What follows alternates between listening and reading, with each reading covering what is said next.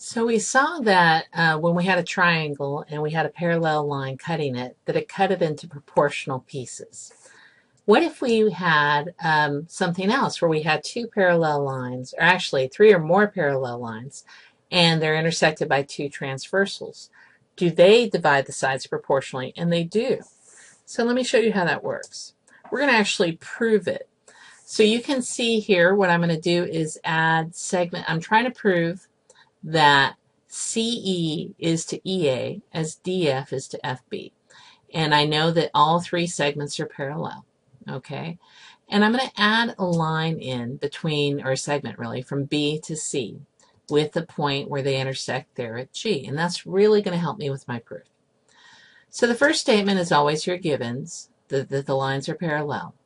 Now I can say that CE is to EA as CG is to GB. And why can I say that? That's a triangle proportionality theorem. So this piece is to that piece as CG is to GB. I can also say, you see this upside down triangle up here? I can say that CG is to GB as DF is to FB. Okay, that's still the triangle proportionality theorem. It's just using this upside down triangle.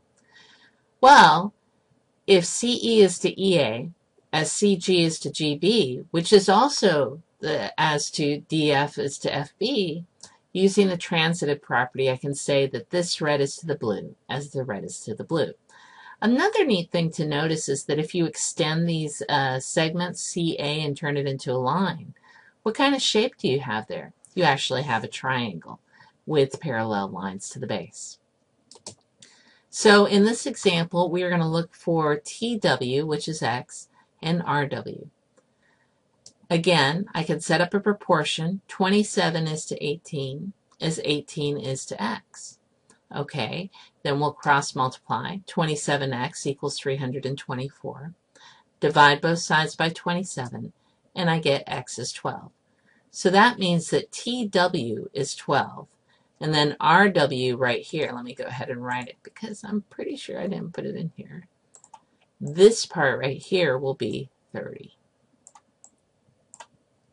So to reflect, which segments cannot be used to set up the proportions? Well, actually, I wanted to remember that. So the thing is, it's going to be for the outside sides. If you're dealing with any of these theorems or corollaries that we're dealing with today, we're not going to really use these inside sides. So it's actually a good idea for these parallel segments.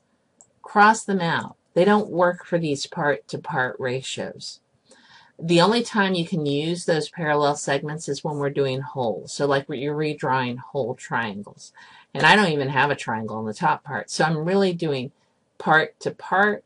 Don't use the inside segments. So which segments cannot be used to set up proportions? The ones that are inside of the triangle and those that are parallel to that, or inside of the trapezoid in this case.